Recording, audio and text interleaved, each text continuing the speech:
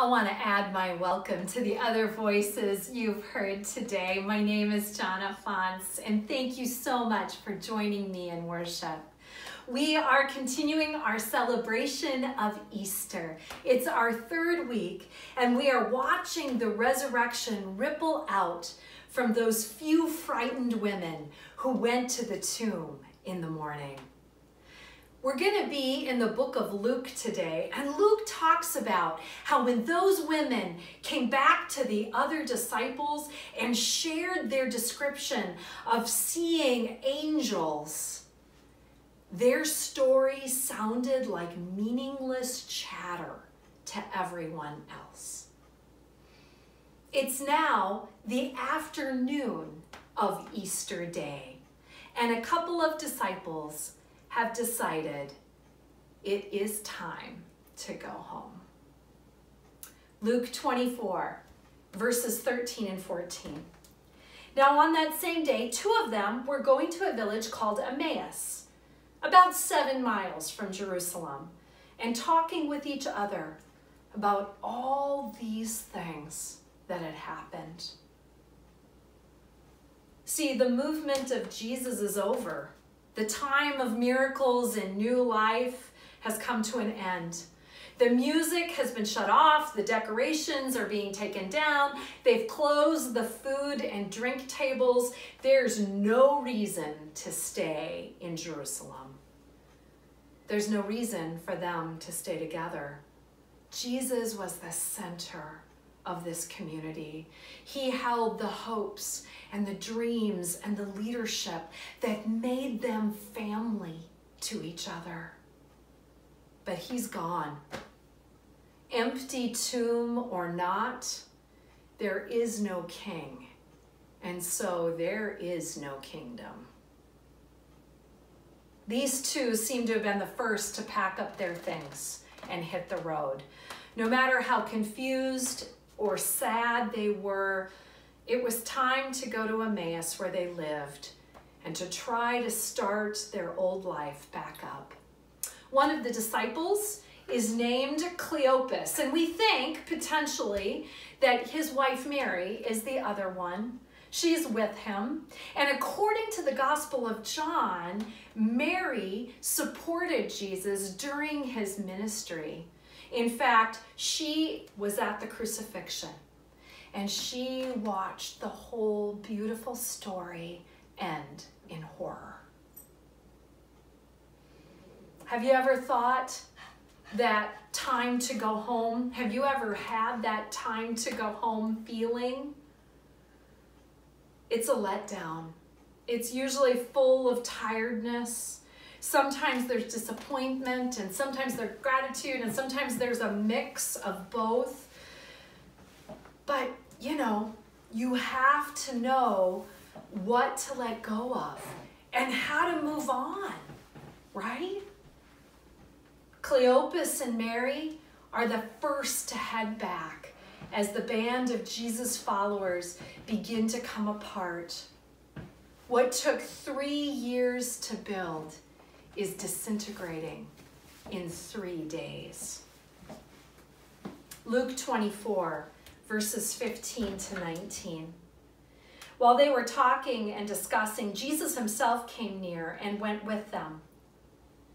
But their eyes were kept from recognizing him. And he said to them, "What are you discussing with each other while you walk along?" They stood still, looking sad. Then one of them, whose name was Cleopas, answered him, "Are you the only stranger in Jerusalem who does not know the things that have taken place there in these days?" And he asked them, "What things?" So Mary and Cleopas have done the hard work of acceptance, and they are heading home. Their grief is as heavy as bricks. They barely notice the stranger that joins them and tries to cheerfully strike up a conversation. Their eyes are so full of sadness, so shut with loss, so blinded with disappointment and broken dreams that they don't know who they've been joined by. They They only see a traveler like them getting out of Jerusalem while the getting is good. But the stranger wants to hear their story. The stranger is clearly out of touch with all that has been lost and the utter destruction they have just been through. The stranger has no clue what they're facing and how dark the world has become around them. And he should know. There used to be good news to share, but now there's just news. So they tell him. Luke 24, verses 19 to 24. They replied, "The things about Jesus of Nazareth, who was a prophet, mighty in deed and word before God and all the people, and how our chief priests and leaders handed him over to be condemned to death and crucified him. But we had hoped that he was the one to redeem Israel. Yes, and besides all this, it's now the third day since these things took place. And moreover, some women of our group astounded us. They were at the tomb early this morning, and when they did not find his body there, they came back and told us that they had indeed seen a vision of angels who said that he was alive. And some of those who were with us went to the tomb and found it as the women had said, but they did not see him." How is it possible to communicate all that has been lost? How can they help the stranger understand all that they are missing? Jesus was mighty in deed and word, just like Moses. He was the one that could lead them out of their slavery to the Romans and into the freedom of being God's people ruled by the Messiah. Even the way the story ends is baffling. Where did the body go, and what did the women's vision mean? But the end of their story is they did not see him. No matter how many times they tell the story, it has the same ending. It's why they're going home. There is loss, grief, rethinking, trying to make sense of, fear, disappointment, frustration, anger, and a tumult of other feelings. But there is no vision. Luke 24, verses 25 to 27. Then he said to them, "Oh, how foolish you are, and how slow of heart to believe all that the prophets have declared. Was it not necessary that the Messiah should suffer these things and then enter into his glory?" Then, beginning with Moses and all the prophets, he interpreted to them the things about himself in all the scriptures. And something shifts. A new perspective from an unexpected place. The ignorant stranger is full of insight and wisdom. The ignorant stranger takes the news that Cleopas and Mary have to tell and reframes it. He seems to see more than they can see. He seems to understand something about God and the world and tragedy that they have never understood.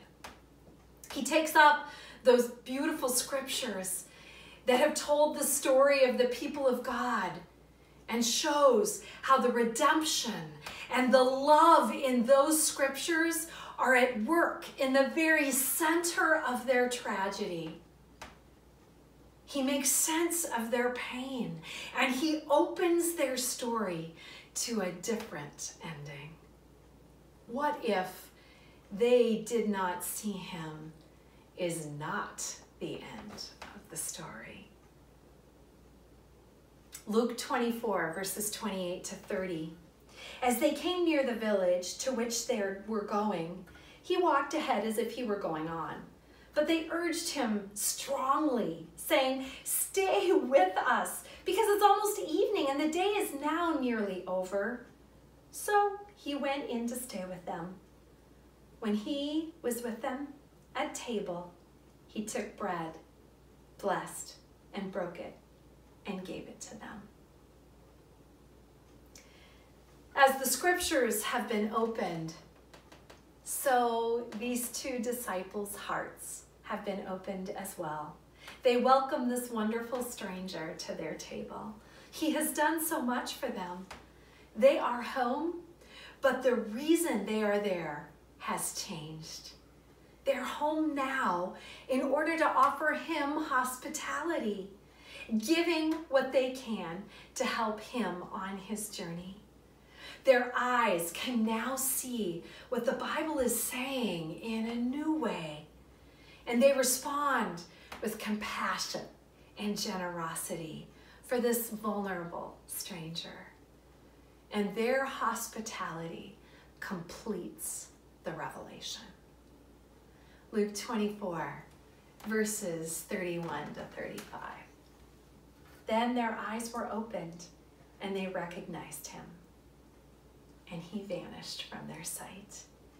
They said to each other, "Were not our hearts burning within us while he was talking to us on the road, while he was opening the scriptures to us?" That same hour, they got up and returned to Jerusalem, and they found the 11 and their companions gathered together. They were saying, "The Lord has risen indeed, and he has appeared to Simon." Then they told what had happened on the road and how he had been made known to them in the breaking of the bread. It was time to go home. It was time to go home to the truth of Scripture.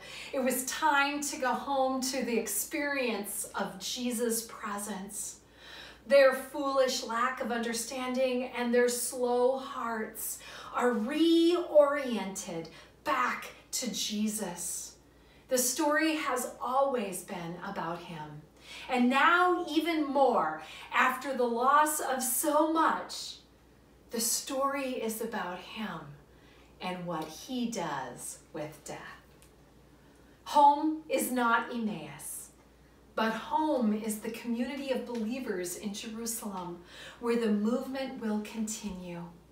The bricks of grief and disillusionment are lifted off their backs as they rush back to Jerusalem with good news to share, that Jesus is alive, and everything they hoped for and more than they imagined is true. And that's our good news today, Salem. Jesus is alive in the midst of all that loss that COVID-19 has created. He wants to open our eyes to the powerful words of Scripture and the wonder of his presence. He wants to meet us where we are in our homes and welcome us to our true home, full of peace and hope and life in him. And no tomb can stop him now or us. Let's pray. Thank you, Jesus, that you come to meet us in our homes right now. Thank you that you know about our losses and our slow hearts. For my friends and I, come, set our hearts on fire through your word and your presence. Give us eyes to see all that you are offering us today and all the places where you are waiting for us. Amen.